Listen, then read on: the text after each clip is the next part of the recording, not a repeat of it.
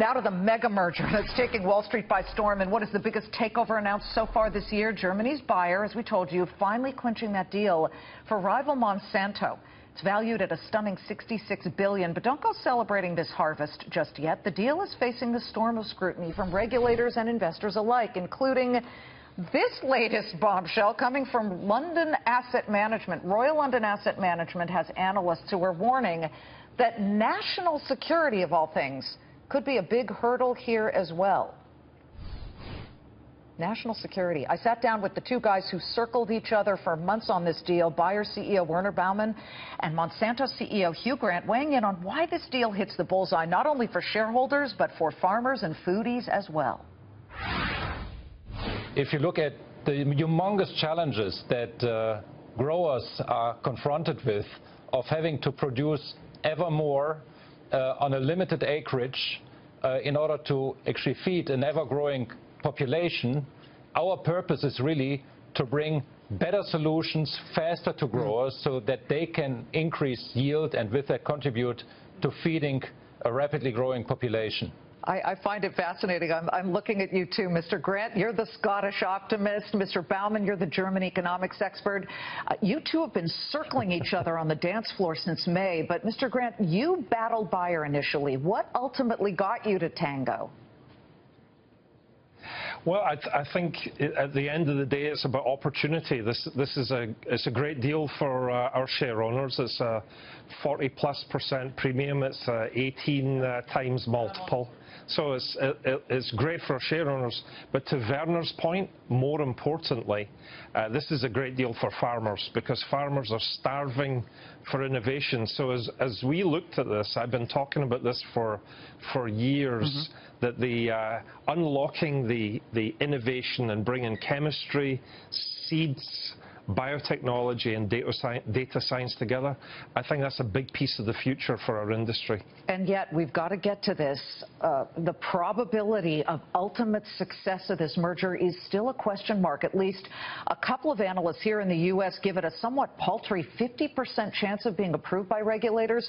Yet you guys are forging ahead. What do you know that the analysts don't that makes you so optimistic?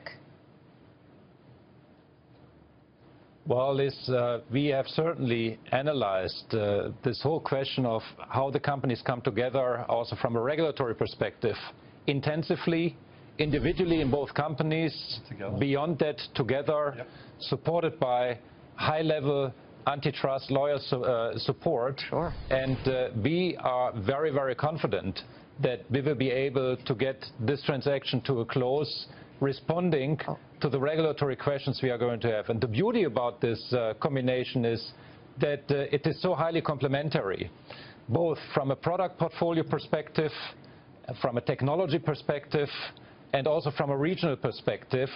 And that drives an additional level of confidence in the regulatory clearance going forward. Well, and yet, arguably, the Europeans are way more skeptical and quite frankly, suspicious about what companies like Monsanto, Mr. Grant, do. Genetically modified seeds have been called a health menace by the French. The Germans call it frankenfood. How are you going to get around that, Mr. Grant?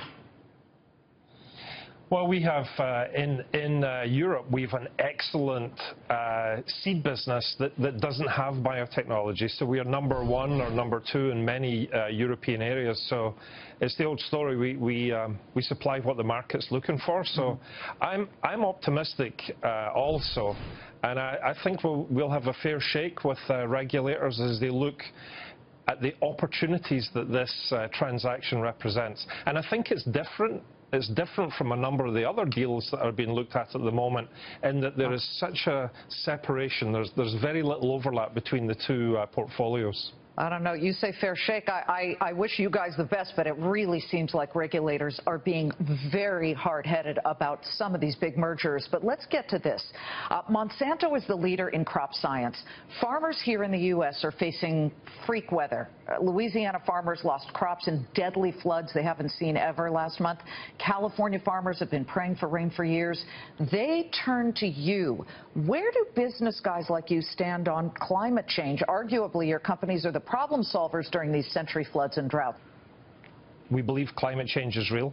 We think agriculture can be a big piece of the solution, and we think that this transaction really lifts the game for sustainable agriculture for decades to come.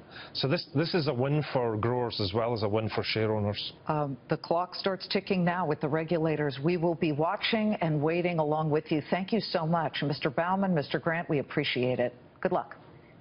Thank you very much.